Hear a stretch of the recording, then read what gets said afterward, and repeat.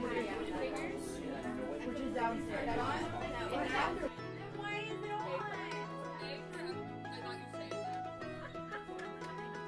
The journey was a big project, and I think sometimes people see the finished product and they think, wow, that's how it all started, but it was much more in little steps along the way. Good. Okay, now the next trick. We were connected with this neighborhood, and we thought, hey, there's so many people there that want to be connected to North Bramalea, where we are after this relationship we built. Let's buy a bus so we can help bring those people here for different events and Sunday mornings and these kinds of things. Anyway, somebody wisely said, how about we rent one before we go buy one? And so thank goodness, because it just didn't work. It didn't, for a whole bunch of reasons. We didn't have buses filled with people. And so I'm so glad that we didn't buy a bus, but God did lead us to be more involved in this neighborhood, and over time it led to the Neighbourhood Center. The old bakery that we ended up turning into this Neighbourhood Center, it was in the worst condition you could possibly imagine. There was a hole in the roof, so if you looked up and standing inside the building, you could see outside, and everybody's saying, don't go there. It's going to cost way too much to fix this sucker up. But for us, it's right there. It's right at the end of the street. It's right in the neighborhood. And we just believed that God had lots of resources to fix this sucker up if this was where we were supposed to be. My friends from school, they always come here, and they really like it because they get to play like sports and stuff outside. If it's a good day, they get to play board games. They get to have snacks, they get help with their homework if nobody could help them. And well, to me, I believe it's very helpful and fun. And since it's right by my house, it's convenient to just walk over. But we really believed we were going into these communities not to do something to the community, or to be honest, even for the community, but with the community. So the journey is actually called The Journey, Your Neighborhood Center. And so it works out in very concrete ways. We have an advisory team, a board, if you will, and we've worked very hard to make sure that at least half the people on that board live in the community. When we begin a program, we really try to make sure, as best we can, that it isn't just run by somebody from the outside, but there's somebody who lives in the community who's also helping to lead that program. And all really just saying, let's make sure we do it with the community.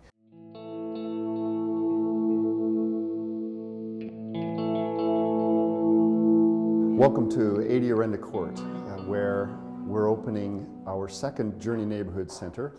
This is an organization founded by North Bramalea United Church, supported by the United Church of Canada and a number of other community partners and organizations. We're going to go down one level. There are probably 600 residents, a very young population with a lot of young families.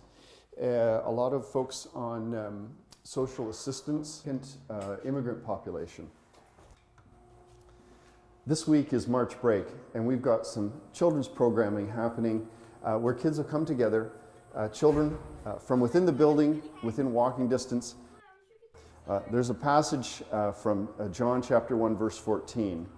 In the Message translation it says, "The Word became flesh and blood and moved into the neighborhood."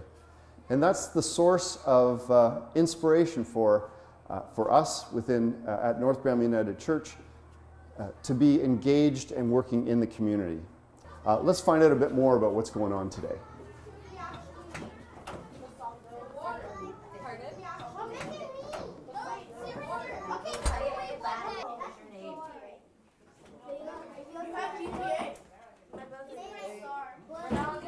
A snowflake, that's true. It looks a bit like a snowflake. Yeah. And what are you going to make with the dough? Anything for kids is going to work because there's lots of kids and there isn't a lot of activities for kids. So you don't have to be a rocket scientist to, but you start there. But I think the deeper needs, those you get to know more as you get to know the people who live there in a deeper way. If you step on it, you'll slip. You hear I'm Asya, and in the neighborhood I go by the name Mrs. Khan, and I'm with the Journey as a community engagement facilitator.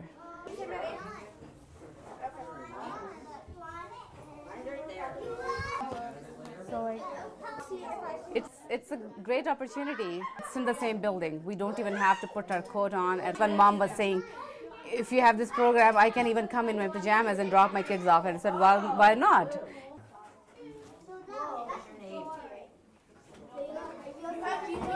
For this neighborhood, it's a very challenged neighborhood. So I really appreciate that Journey has decided to open up a new branch here. So far, the turnout for everything has been great.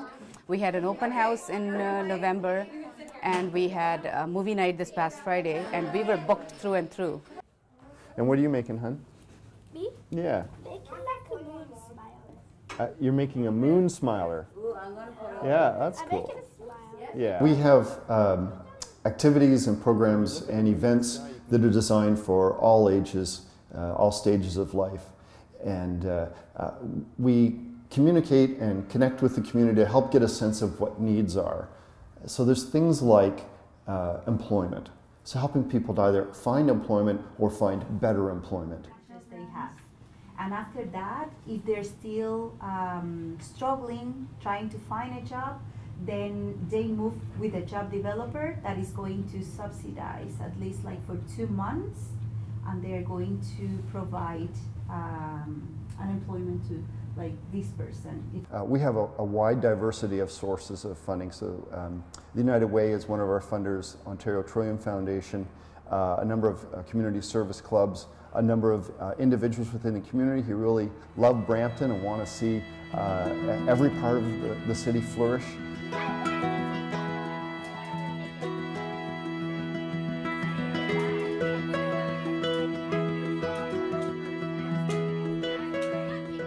The chair of our board at the time when we started the Journey Neighbourhood Centre, he said, don't miss how we're going to be blessed, and God's going to be doing work in us in this process, and absolutely that's been our experience. People have come more alive in their faith. I think as we put to feet and hands the work of Christ as well as the words of Christ, it's amazing how that growth of Christ happens in us, and that's joy, that's blessing.